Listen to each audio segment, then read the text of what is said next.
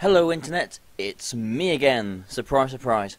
Now in this video we have got the first game of round 4, which is the quarterfinal of this Manchester StreetPass tournament, and I do recognise this guy. I've seen him at a few other events before. I can't remember playing him, I'm not sure if I have before, but because I've seen him before, I'm thinking he must know what he's doing, he must know how to play this game.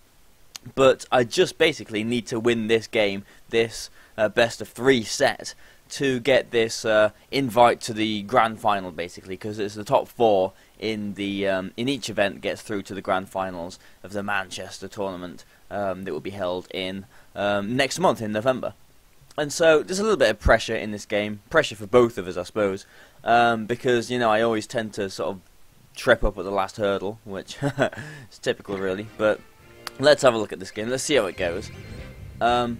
He seems to have quite a solid team. I suppose you'd have to get 4 rounds in this single elimination format.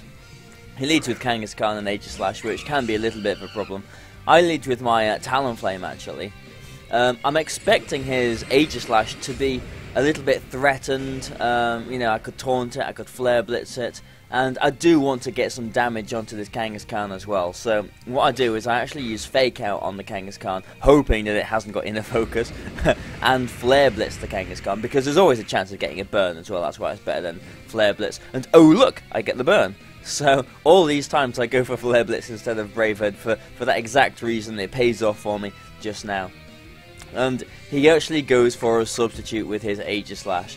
So he could have got a good chunk of damage off on either of my Pokemon. Talonflame, not sure if that's in Shadow Ball range, maybe, but he actually goes for substitute, and it's surprising how many times people actually do this. And hand in my round 2 game as well, as you might have seen in the video, people use substitute in front of my Raichu with Encore, probably thinking that the substitute prevents the Encore, but unfortunately for me it doesn't.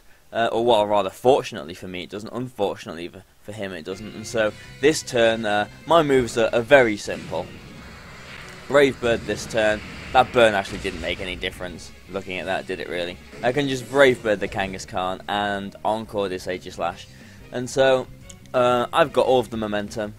He's in a sticky situation again, because he's basically got one, or for like 3 turns anyway, got a useless Pokemon out there. Doing nothing, offering no offense, offering no momentum to him. And so, what's he going to do? Well, he brings in his Azumarill, and I make a, I make a move, as we can see here. I'm actually double targeting this Azumarill. I'm saying it that way because he could have easily protected this Azumarill and switched out his Aegislash and got back a bit more momentum that way, but he didn't, and he shows a Citrus Berry there, so it's not an Assault Vest one, it will have Protect. This double target actually knocks out the Azumarill, so I do learn it's got a Citrus Berry. It could potentially have Belly Drum, they tend to, I suppose, if they've got a Citrus Berry. But he didn't choose to make a safe, nice defensive play there to protect and withdraw and bring his Hydreigon in. And so, basically, what I've got to do here is not throw the game away. I'm in a very good position. This is just my lead, isn't it, really?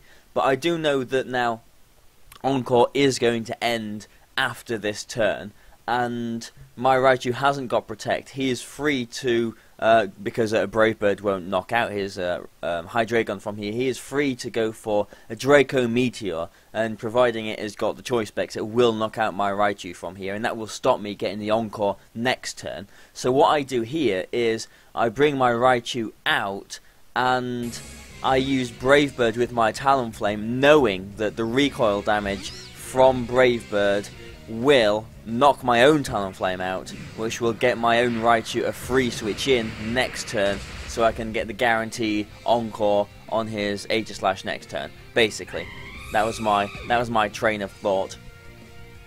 If he did, if his Hydreigon actually wasn't choiced, if it turned out to have Protect, then that might have turned out to be a bit of a sticky play, but It didn't. I think most people do tend to assume that Hydreigon are choiced in some way these days.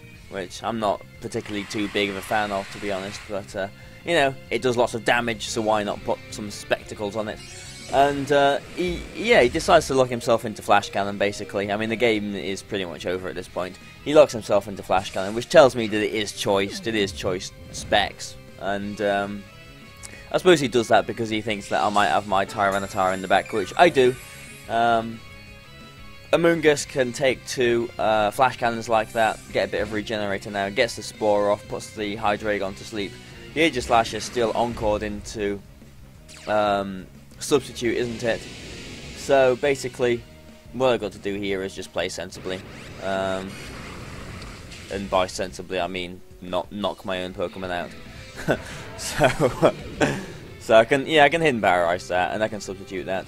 And all I've got to do now is just close the game out, basically. Thunderbolt, surprisingly, doesn't actually knock out this substitute. I think that is a bit of a roll there.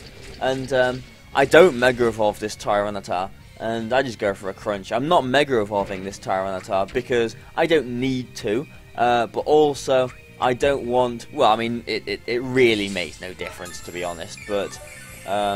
you know, in the next game, Mega Evolving won't be so prominent in his mind from my Tyranitar Mega Evolving, basically. Not that it would really make any difference, but you know, I just like to. What I like to do is basically when I've got a game sealed like this. See, I'm using Dragon Dance there, and what I'm about to say will explain why I was a little bit iffy about even going for Dragon Dance there. When I've got the game basically sealed up like this, I like to show as little as possible. Obviously, you know, Tyranitar is Mega, but I don't want to show it. I don't want to put any more information, any more suggestions into his mind, because I want to have, you know, from reading him point of view, I want to have full knowledge of what he knows of my team, basically. And so, you know, I did show him the Dragon Dance there. I did show him not much else though, but you know, to be honest, people know my team anyway, so it really doesn't make too much of a difference. And I'm just making words out of my mouth into this microphone now, and you poor people out there are probably sitting there thinking, oh, what's he talking about? And so let's say goodbye, because Game 2 will be coming up tomorrow. And yeah, so hopefully you've enjoyed watching this. Please feel free to you know, support the channel, do all the clicky business and the YouTube business and all the rest of it, all the nice stuff. So thanks for watching, guys, and bye for now.